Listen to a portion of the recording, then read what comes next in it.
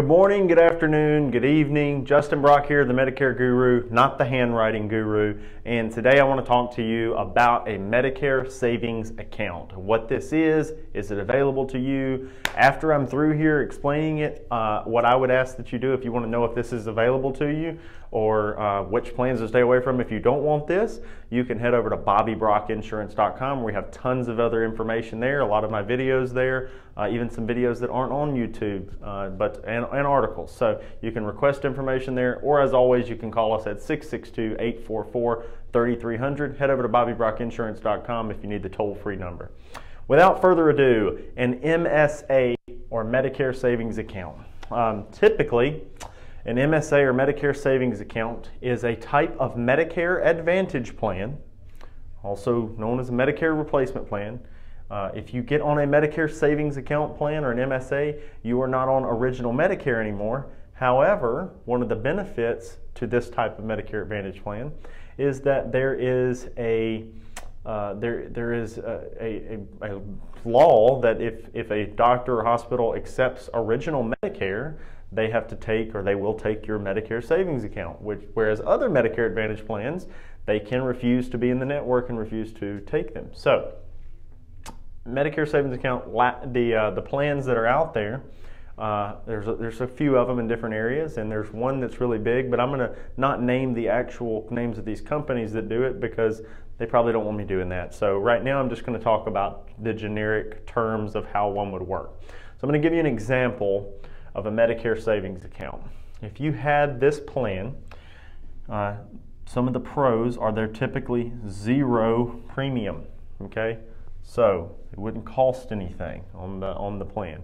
You would still have to have your Medicare Part B premium, which is, you know, for most people right now about $144 a month in 2020. And then you would need still a standalone Part D drug plan because the MSA plan, unlike several Medicare Advantage plans, does not have a Part D or a drug coverage benefit built into it. So you would have that separately. These are going to range from around $13.20 to $80 depending on which plan you get and what your drugs are. So that's kind of the makeup of what you had. So why this is better than anything else, or what are the pros of it over certain other plans? Well, if you're in a rural area where there aren't a lot of Medicare Advantage plan options, or you dislike network limitations, you might have the only other option be, and it's a supplement, and maybe it's costing you $200 a month plus the $144 plus the drug plan. Okay, so for some people this $200 is hard to afford. Another reason you might want this is because some people that are really healthy for a long time may come out better with the zero premium plan back to this way, because they would be able to accrue an amount in this savings account, okay? Now, how does that work? How does that happen? Well, if you were just enrolling in one, and this is a generic concept for one, let's say you enrolled in TNT Insurance Company, and they had an MSA that was zero premium, and it gave you a $3,250 deposit into a savings account, the MSA, and then they promised that if you were out of pocket a total of $7,400, they would come in and pay 100%. They pay 100% after the $7,400, okay? So your total out of pocket for that first year is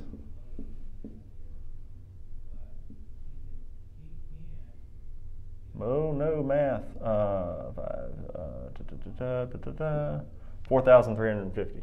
No, $4,150. I'm not sure why I did that. 7,400 minus 3,250 would be 150. 4,150. I'm sorry, that was a brain malfunction.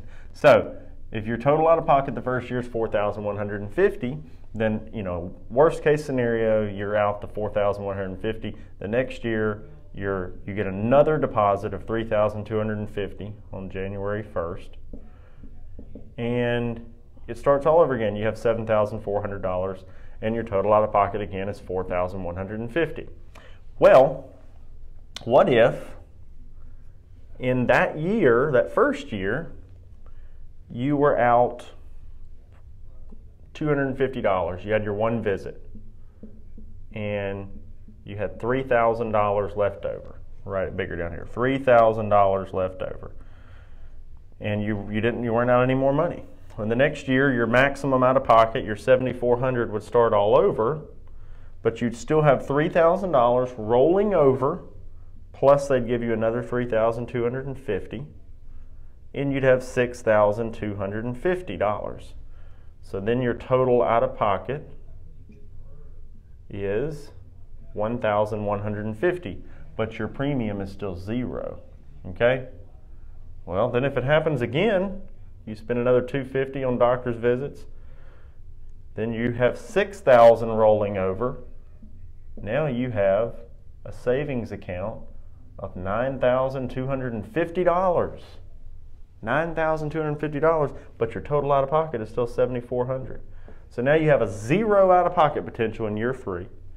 So it's kind of a gamble, kind of a bet, that some people are making. You got your yoga instructor, health conscious people that don't believe in prescription drugs. A lot of that. This is appealing to them. It's appealing to people that are just very, very budget conscious and think that they can make it through a few years and build up a savings account. And it's appealing to people that can't get this supplement. Maybe they waited too long and they're in an area where they really need the coverage now, and they don't ask health questions to get it. So there are some reasons that someone would get it. Now, who's not eligible for this MSA or Medicare Savings Account?